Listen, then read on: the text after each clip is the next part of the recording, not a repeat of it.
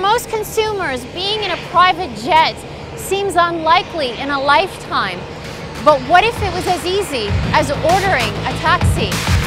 That's the message behind JetSmarter, an app designed to give you access to private jets, working out to as little as about £100 one way, coined as the Uber of private jets. With a clientele base that varies from businessmen to celebrities, some of which, like rap artist Jay-Z and the Saudi royal family, investing millions of dollars in the company. It's a promise of less hassles at the airport and flying private, just a tap away.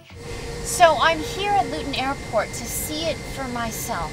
How do I use a private jet? I can really get used to this lifestyle. Well, for starters, the membership will set you back $10,000 US annually, plus a one-time fee of $5,000 for signing up. That gives you access to all the jet shuttle flights in 170 countries around the world and thousands of flights a day. The more you use it, the cheaper your flights. So what's the catch? Tom, can you walk me through, if I'm a member, can you walk me through how I can book private jets through JetSmarter? Of course. You have the three icons up here, which are the jet shuttles, the jet deals, and the on-demand charter. So let's say you want to have one of our jet shuttles like the one we're on here, which goes from London to Ibiza.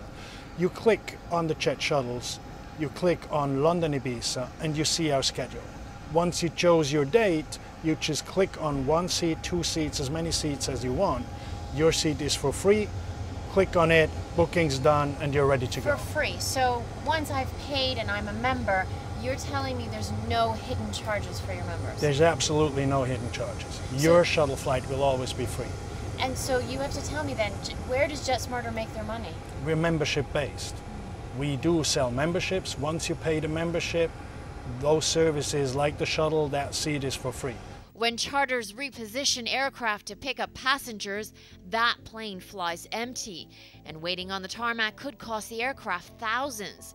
JetSmarter allows members to tap into a database and make use of already scheduled flights.